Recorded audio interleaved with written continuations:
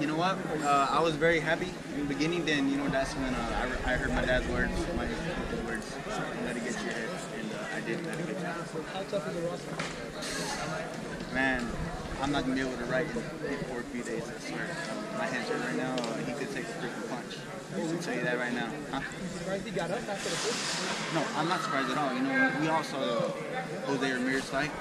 That dude got up, and after those times where I thought he was gonna be done out of my fight and Jose's fight, he got right back up. I knew exactly what was gonna come on this fight. Vergil, do you think you made a statement tonight? The time to do, the work to do. How do you feel at 147 with this fight? 147. You know what? This was my first big test. You know what? This is past few fights. They're like, I'm gonna get tested this one. I'm gonna get tested this one. This is my big test, and I'm just glad that I passed the flying colors. Vergil, you think you put a statement out tonight? You know what? I believe I did, but next fight I'm gonna have to make an even bigger one. Vergil, what do you think is next? You guys were talking about Spence, but what about the Thurmans, the Porters, the Danny Garcias? What do you want? You know what? Those fights can happen next year, depending how things go. I believe that I will be ready for them when the time comes, and you know what? If they man up and let a fighter with only 14 and 15 fights get in the ring with them, then you know what? I'll be happy to take those fights. Vergil, how excited is the fact that your finishing ability follows you up to 147? Like once you got him hurt, it's like you knew you wasn't gonna get out that round. You could see by your body language. Yeah, you know what? I just do what I do best in the ring. You gotta trust your instincts, but you also gotta use your mind. You can't just go in there blind. And I had to think. I had to use everything I had to get him out of there. And there was a point where I didn't think I was gonna get him out of there. And I think that's where I really settled in, and it grounded me. What you learn about yourself tonight? You know what? I learned.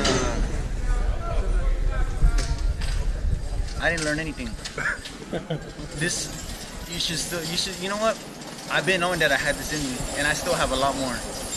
What round did I go? I don't even know. Sixth round. The sixth round. That's one more round. Then I went the last fight. You still got 6 more rounds of me you haven't seen of me.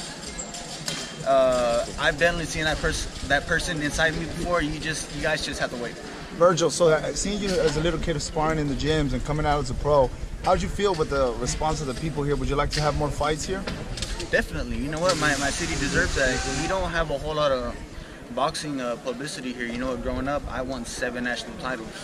Probably the most that anyone has had in the DFW. I had 0 media coverage.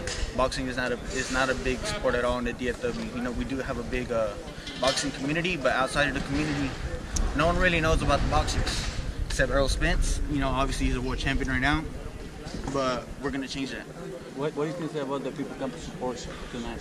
You know what? I just want to tell all the people that came to support. I definitely felt the love and all the emotion and excitement, and I just want to say that I love you guys and thank you for coming out. Vergil, did you expect to knock him out this early, or were you going to go the whole 12 rounds if you needed to? I'm going to be honest, I did kind of expect that I would get him out of there. I just didn't know when it would come. But I knew that when it does come, that I'm gonna take the chance. How much time are you going to take off before you have your next fight, or do you know? And will it be here in Dallas? Whether it'll be in Dallas or not, I have no idea. That'll be up to my promotions for me. When do you want to get back into the ring?